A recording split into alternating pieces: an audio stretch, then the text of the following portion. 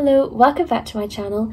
My name is Radhika and I am a first year medical student at Queen's University Belfast. Today I want to talk about my journey into medical school. I want to talk about the aptitude tests, the interview process, the rejections I had along the way. So hopefully I can give you like a lot of honest advice and you can learn from my mistakes. There's a lot to cover, so I hope you find this video useful and let's get started. I'm going to do this in chronological order, so I want to start with August 2021. This is when my UCAT was scheduled. It was scheduled for the 31st of August and I rescheduled for I think September the 5th because I felt unprepared. I used Medify for the vast majority of my preparation and then I switched to Med Entry like a week before, I believe. I personally thought that Med Entry was a lot more beneficial than Medify. I don't know, I feel like the questions on Med Entry were a lot more realistic and my score on Med Entry was pretty much identical to what I got my actual UCAT. With Medify I was getting like 2,800 in a lot of their mocks and a lot of the practice, whereas Med Entry was at least 200 points lower and I ended up getting 2,620 Band 1 SJT. I didn't know how to feel about this score. I knew that it wasn't a great score. It was a very average score, especially for the year I was applying, considering there were a lot of reapplicants, gap year applicants. The UCAT cutoffs for many universities went up. I had to be very careful with the universities I could apply to because my UCAT score severely impacted the number of universities that I could potentially be considered for. So now we come to October. This was when I was in the process of writing my personal statement and choosing my medical schools. I feel like this isn't something I've heard a lot of people say, but there are high UCAT schools and low UCAT schools. From memory, some of the high UCAT schools are schools like Bristol. Bristol have a very high UCAT cutoff. You've also got King's College London, Barts. They would all require very high UCAT scores to be even considered for an interview, whereas some of the traditionally lower UCAT schools are schools like Liverpool, Anglia Ruskin, Sunderland, Keele, even Queen's University Belfast.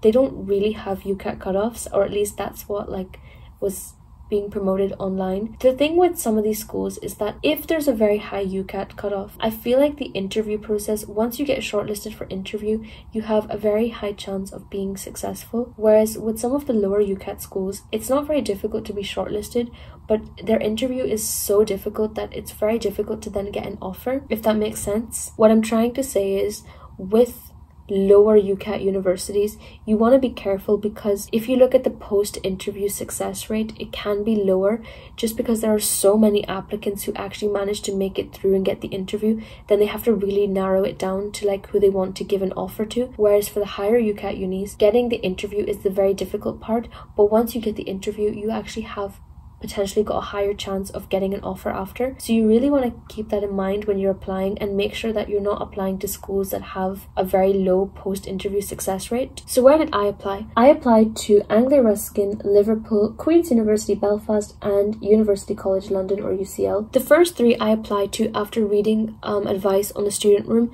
which is this amazing website. The Student Room is so useful because the people on there spend so much time answering questions and there's like a forum for literally every medical school, which is amazing. The big problem in my year was to do with grade inflation. I was the year that GCSEs got cancelled. However, because I'm from Northern Ireland, I did have to sit GCSEs in 4th year. I didn't in 5th year. It meant that a lot of people ended up with really good GCSE grades, like very inflated ones. And so the university cutoffs in response to that went up. So the UCAT cutoffs, like they literally jumped. I remember, I think reading on the Student Room that previously for Liverpool it would be like 2,400 and something, but it went up to like 2,600 and I think it was above my UCAT score, and so I didn't get shortlisted for an interview at Liverpool. Same thing happened for Anglia Ruskin, so that was 2 choices already down the drain. I think getting pre-interview rejections is so hard because you didn't even get a chance to showcase your knowledge and show why you are a good choice for that university.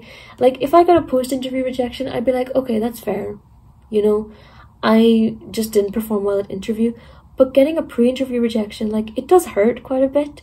And if I was to reflect, I would say that I did not take my UCAT very seriously. I think I kind of thought that the aptitude tests don't really matter, which is mistake number 1. Aptitude tests do matter, so prepare for them well. Universities are shortlisting people based on numbers. So, because my UCAT score was not great, I was like, okay, I'll do the BMAT. I always wanted to apply for a school in London, and my cousin, he went to UCL, so I was like, okay, UCL seems like a good choice. If my UCAT score had been very, very good, I probably would have applied to like Barts or King's, but it wasn't, so I couldn't. So I was like, yeah, BMAT should be fine. Oh my god. The BMAT experience, my BMAT score was 4.4, 4 and 4A. So again, very average. UCL did not have, or at least they say, I don't know if they still do this, but they said that they didn't have a BMAT cutoff on the website. So a lot of people do apply for UCL. It's very difficult to get an interview. I know they say they don't have a BMAT cutoff, but I feel like everybody kind of thinks they do, because I mean, it's not a coincidence that the people with the highest scores get interviews first, and then it just kind of keeps going down, and it's always like higher than the average BMAT of the UCL applicant. So for example, if people get like a score of 4, 4 and 4, and that's the average, the people that get interviewed are like 5, 5 and 4. It's crazy. Like, you can see the statistics on their websites, and even if you look at past student room threads, people have thought about that. They didn't reject me immediately. They kept on like trickling it, so it was like, oh, you're still in, you know, you're still considering your application. And then I got a rejection in March after the interviews had been finished. I was like, why'd you reject me in March? Like, just reject me in December and put me out of my misery. By January, I knew that I wasn't going to get into like 3 of the 4 schools I had applied to, which was such a fun Christmas break, like such a great Christmas break to be thinking about that. Also, funny story, the medical school I'm at now, Queen's, they gave out offers on the same day I got my UCL rejection. So I got a UCAS update and I was like, oh my god, did I get a Queen's early offer? No, it turns out it was my UCL rejection, which was such a shit experience, especially considering I was in the school bathrooms at the time and there were people in the stalls beside getting Queen's early offers and I was getting my UCL rejection. Like, that was rough. Let's talk about rejections. It's a lot to your self-esteem and your confidence to get any rejection, but to get 3 rejections in the space of like 3 weeks, that is so brutal. Like, oh my god, like my heart was like breaking at this point, and I'm laughing about it now, but my mental health, it was so bad at this time of year. For context, before getting these rejections, I had my Queen's University Belfast interview. My interview, I felt, had gone well. Like, I had done so much preparation, because after getting my BMAT score, I think I just realized that the chances of me getting into London are like next to none. So that's like 1 school already done. I was still waiting for Liverpool and Anglia Ruskin to pull through, although they had been sending out invites and I hadn't gotten one. So I was like, okay, that's basically 2 schools ruled out as well. Like, that's 3 gone. Even though I got my rejections way later, they still kept me waiting, which was annoying. So I knew that I had to prepare well for my Queen's interview, and I did so much MMI preparation. I've made a full video on MMI preparation, which you can watch using the link down below. But I did a lot of prep and I thought my interview went quite well. But then I got this email. Basically, because of grade inflation and deferred entries, a lot of medical schools were under offering. They didn't want to give out too many offers initially. They were being very, very cautious, and so there were some people who, like me, had only had 1 interview and were waiting on like an offer and didn't get the offer immediately. So Queen's gave out early offers, I think in March, and then the bulk of their offers in April, and I didn't get that. I was basically put on what's called a hold list. What that basically meant was that in previous years I would have got an offer, but at the minute they were under offering. Like, I think the number of offers they gave out was equivalent to the number of seats they had. I was just literally below the line, which was really frustrating. Like, I knew that I was very close to getting an offer, because later on Queen sent out a lot of rejections and I didn't get a rejection. So I was like, maybe I've got an offer then, but I didn't really want to like, you know, think about it too much. But this email was so devastating because I still had my A-levels to do, and I was just hoping that Queen's would give me an offer in April, and they didn't, unfortunately, at the time. But I had to like just pull myself together, and only I know how much I studied for my A-levels. I knew that some medical schools give out offers on results day, and Queen's is one of those universities. I know people in the past that got in on results day, so I was like, if I can meet my offer criteria, which I know was 3 A's, then I do have a shot of getting in on results day because I'm so close. It's just this unfortunate circumstance, meaning that I'm like just below the criteria. Okay, so the camera angle might have changed because somebody just came into my flat, but I was really hoping that Queen's would pull through. So it was a very weird situation because if by the 19th of May I had not received an offer for Queen's, I would automatically be rejected because that was the UCAS deadline. On the 19th of May 2022 at 11 o'clock in the morning, I refreshed my UCAS. I've been refreshing UCAS all morning, and I refreshed UCAS and I saw an update. So it said that 5 out of 5 decisions have been made by my universities. 3 out of 5 were rejections. 1 was an offer for biomedical science at Queen's, and now Queen's Medical School had made their decision. I immediately went to rejections. Like, I didn't even have that much confidence. I had no confidence. I was like, I don't think I'm going to get an offer. So I went to rejections, saw the 3 rejections from the medical schools that had been rejected from pre-interview, and I was like, where's my Queen's rejection? That was the first question on my mind. Like, I was like, where's my Queen's rejection gone? And it wasn't there. So I was like, did I get an offer? And I didn't want to think it, but I was like, should I go to offers tab? And I went to the offers tab, and yes, under my biomedical science offer from Queen's, it said A100 medicine. So I had gotten my offer, and I just cried. I think I cried a lot during that time period, but for once the tears were happy. I remember when I got my offer, I immediately texted my careers teacher on Google, what's it called?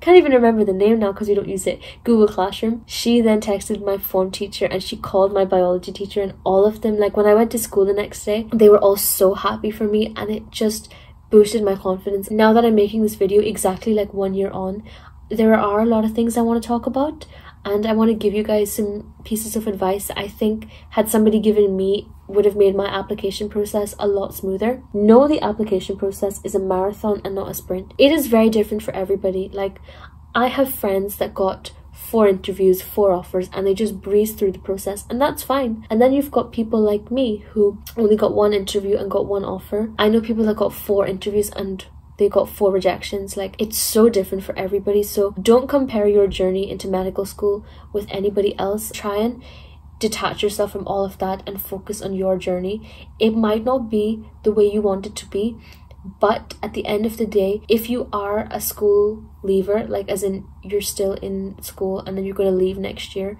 your A-levels are your priority.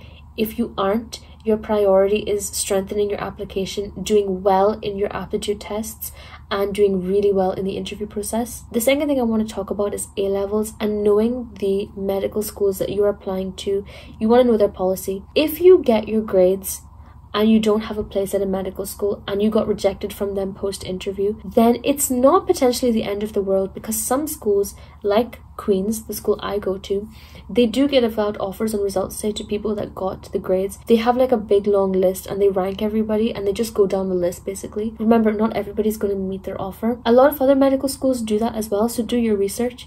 Some medical schools, however, if you have offers and you don't get the grades, they don't let you apply then again. That means that your choices are limited. Your A-levels, it is so important that you do well in your A-levels. You do well enough basically to try and get into medical school. Like, you don't want to be in a position where you have loads of offers and then you didn't really revise for your A-levels and then you got rejections on results day. Like, that's not a position you want to be in either. So focus on your exams. It is really important as well that you actually do prepare for your interview, whether it's an MMI or whether it's a panel interview. At the end of the day, you need to make sure that you are doing well enough, because this is the whole, I suppose, defining moment in your application. You've done all the work to get the interview. It will basically define whether or not you get an offer. Lastly, remember, you can always take a year out to focus on yourself.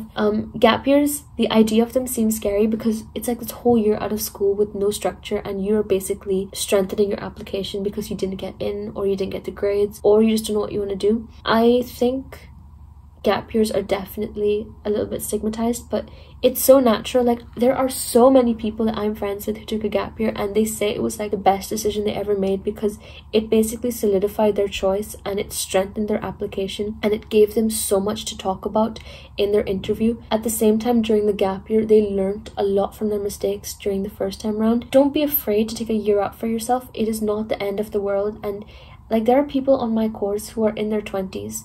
They didn't really know what they wanted to do after they finished their initial degree, so they took a year or 2 out. It's so natural.